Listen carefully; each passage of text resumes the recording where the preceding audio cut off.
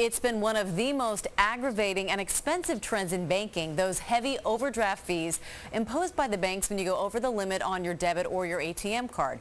Well, starting tomorrow, it all changes as new federal rules take effect. And here to walk us through it is Nicole Lapin, the anchor of CNBC's Worldwide Exchange. Nicole, good morning. Good morning to you. All right, so under these new rules, banks can no longer charge that heavy overdraft fee on debit card transactions unless you opt in. Explain what that means. So basically, gone are the days of those $40 lattes when you don't have the money to pay for it.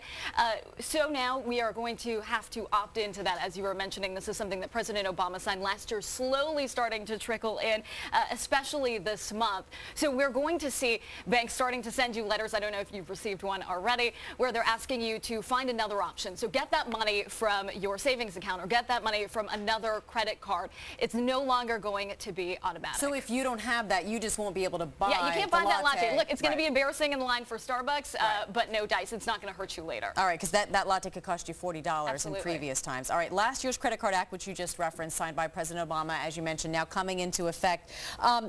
These new rules, though, a lot of talk about it. Is it going to change things truly for the consumer, or are they just going to find other ways to charge you fees? Well, that's the thing.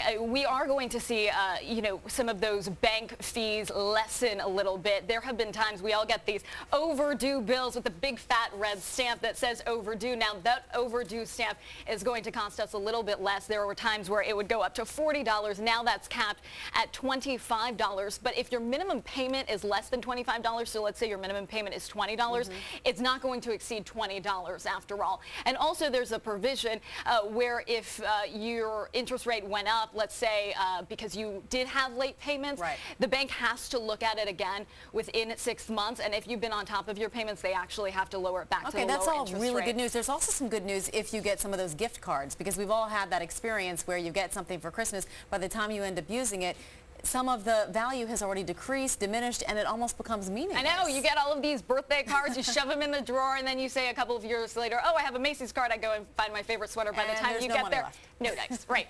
Well, now it's going to extend the expiry to 5 years. So you have 5 years to get your act together and get to the Macy's store. Also, the dormancy laws kick in, so it has to be dormant, has to be in the drawer for at least a year before they can start docking you. And this applies, Amy, not only to the Macy's cards and the Sears cards and the Best Buys, but also the general gift cards that you get from the Visas and things like that. That is indeed good news. Nicole Lapin, thanks so much. We You're appreciate welcome. it.